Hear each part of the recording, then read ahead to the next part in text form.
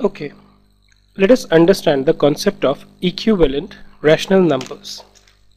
Okay, now in some of the previous video we discussed about the multiplication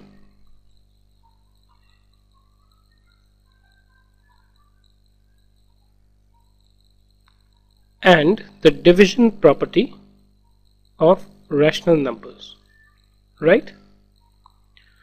So multiplication property said that if you have any rational number in the form of p upon q, okay, if you multiply both p and q by the same non-zero number m, okay, the results remain unchanged.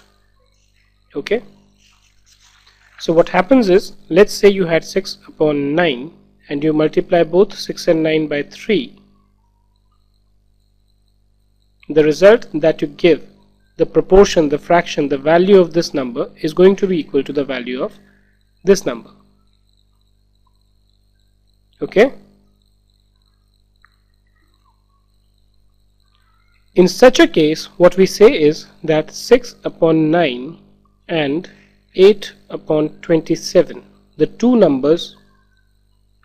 rational numbers so obtained are equivalent rational numbers. Okay, so the number which is obtained by multiplying a given rational number by a common multiple m, okay, which is a non-zero integer. M is a non-zero integer,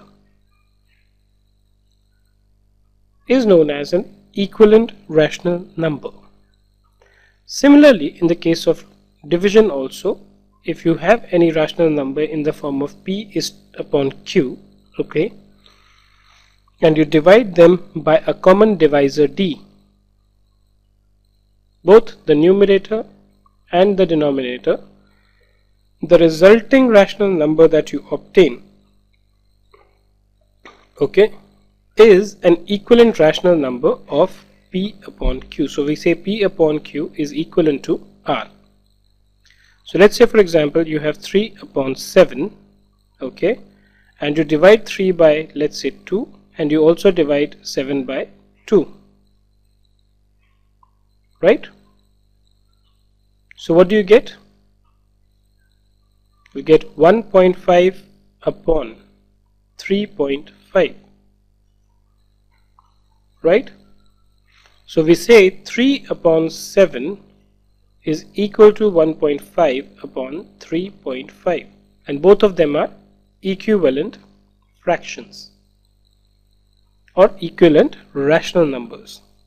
Okay, so in short, whenever you multiply a given rational number by a common multiple which is m, a non-zero integer, the resulting rational number or a fraction that you get is known as an equivalent rational number. Similarly, on division also, whenever you kind of divide both the numerator and the denominator by same number, the resulting number which you get is known as equivalent rational number. Now you can convert this 1.5 upon 3.5 into an equivalent fraction. So let's say we multiply both of them by the same number, the first property. So what do we get? 1.5 into 10 gives you 15, 3.5 into 10 gives you 35, right? So you can write 3 upon 7 is equivalent to 15 upon 35.